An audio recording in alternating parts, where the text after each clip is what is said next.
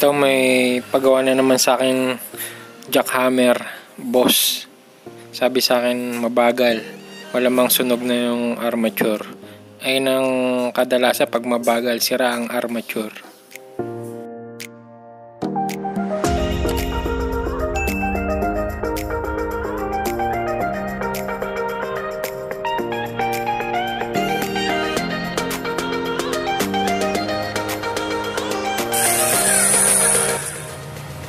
Bagal nga, saka malakas yung kislap, ibig sabihin sunog talaga yung armature.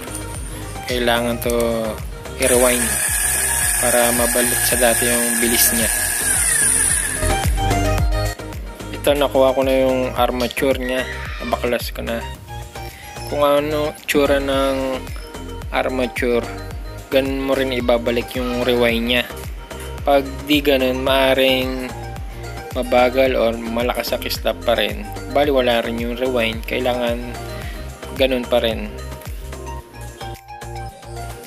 Gamit tayo ng digital tester, lagay natin sa ohms kung grounded yung commutator. Ito, check na natin kung grounded yung commutator. Pag pumalo to, grounded to. Kailangan di pumalo to.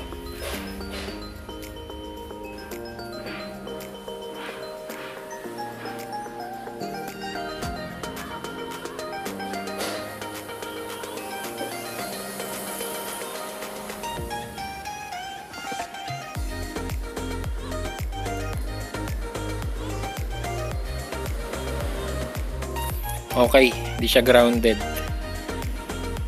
Check naman natin continuity niya.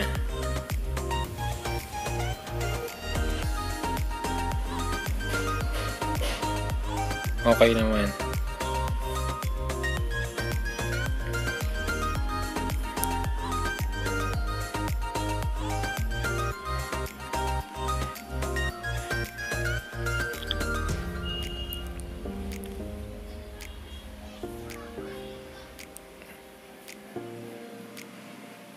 Okay din, okay. Bilangin ko lang yung commutator bars. 1, 2, 3, 4, 5, 6, 7, 8, 9, 10, 11, 12.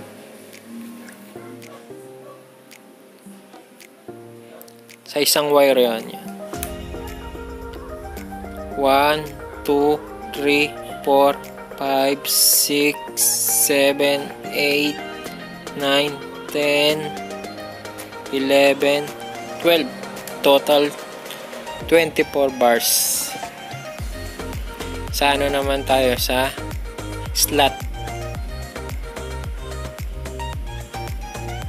1, 2, 3, 4, 5, 6,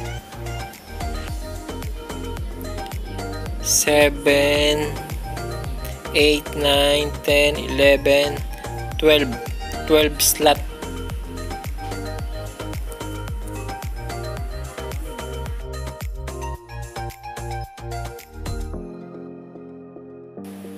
Dalawang wire ang gagamitin natin sa pag-rewind.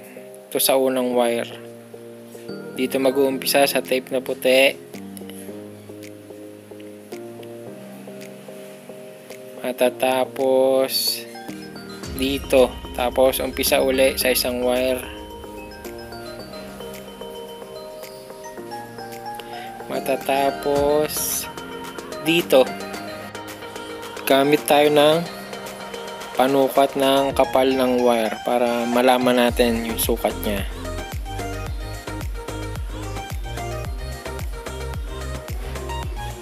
Nakakuha na ako ng isang piraso sa pinagbaklasan.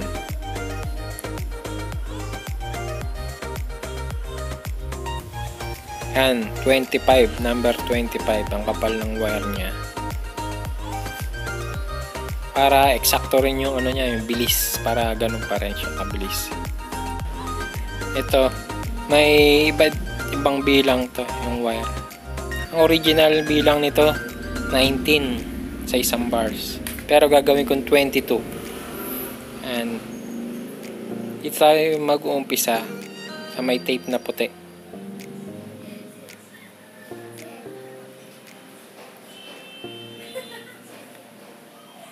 Tapos ilalak ko dyan sa taas para hindi siya mahatak.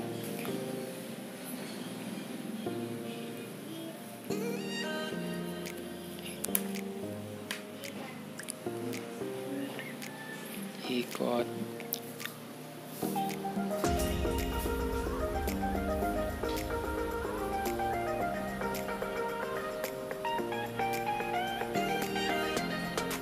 May pagitan to. 1, 2, 3, 4. Apat ang pagitan niya. Space. Dapat.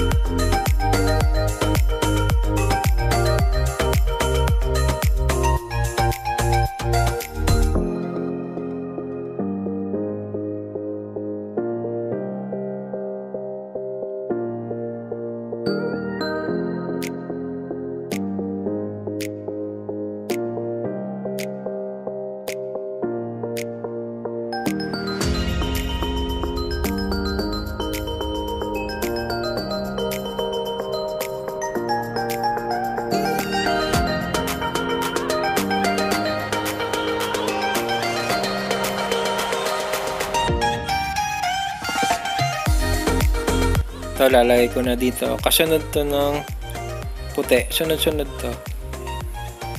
Tapos, babalatan natin yung wire.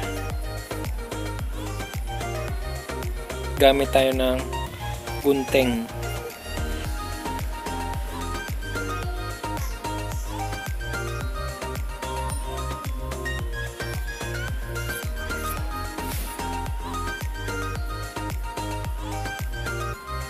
Yung kanina ginamitan ko na ng gunting yung pagkabit ko dyan.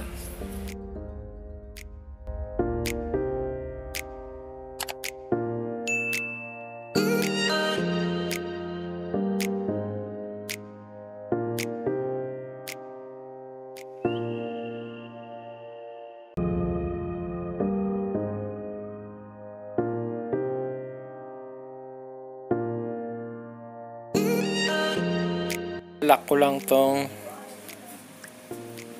wire na to kasi gagamit tayo ng isang wire pa uli.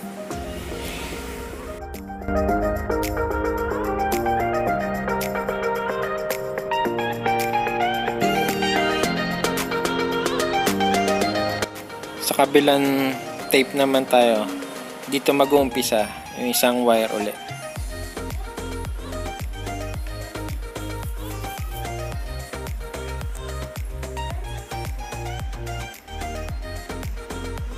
Ilalak ko ulit para di mahatak. Ganun din yung ginawa ko sa isa, ganito rin gagawin sa isa.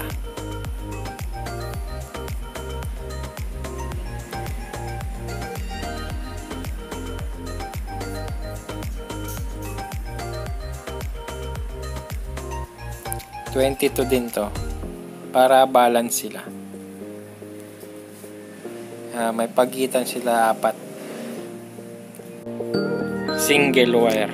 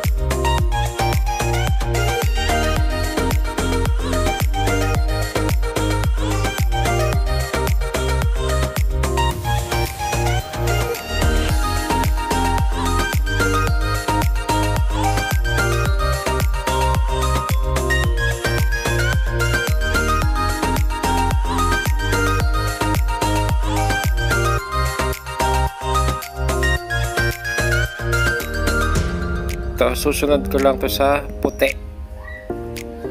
Magkasunod to. Tapos babalatan ko ng gunting.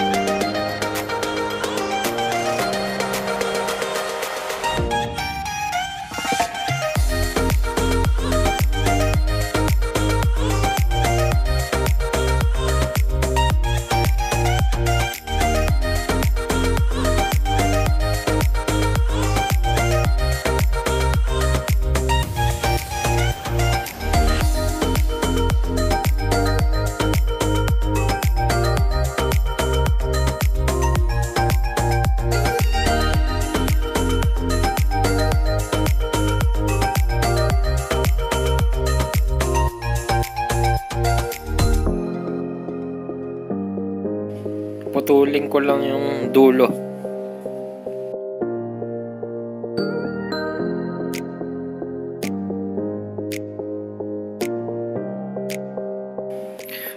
Tapos ilalako lang tong wire. Tapos gagamitin naman natin yung isang wire. Salit-salitan lang.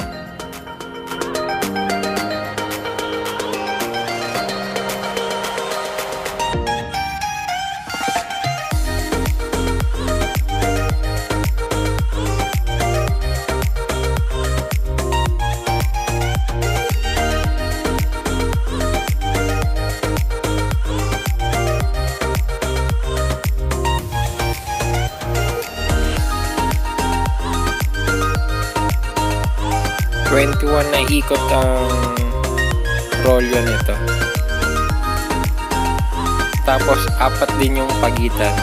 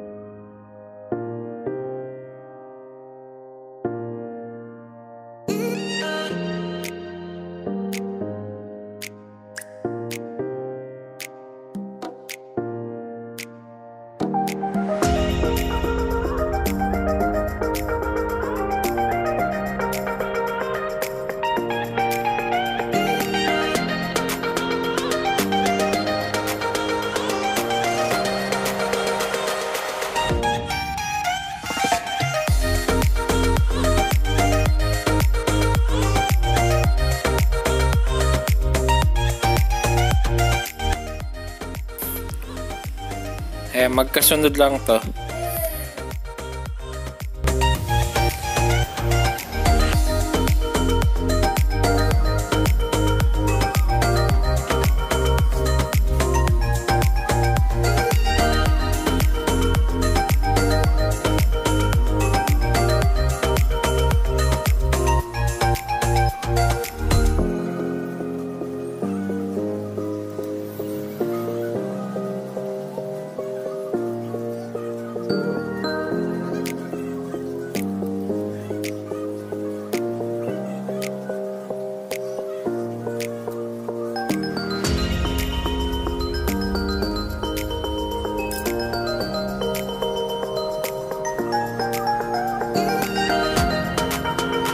Ito pa rin ang gagamitin nating wire.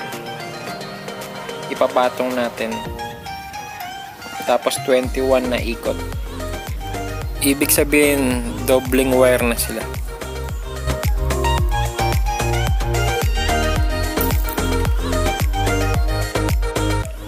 Ito 21 pa rin yung ikot nito.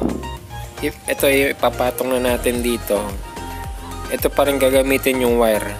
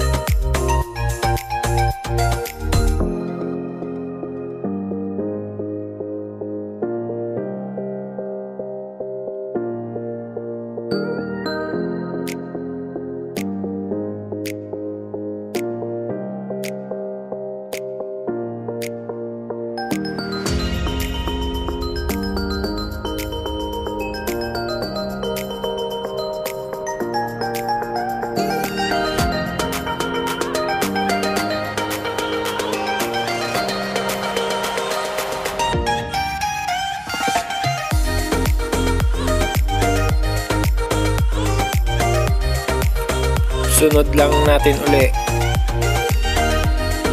Kunin mo naman yung isang wire, tapos ito naman yung ilalak mo.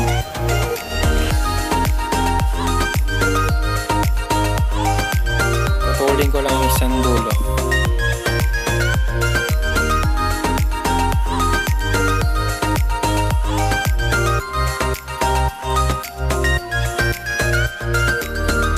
Parang saliwaan lang, ganun.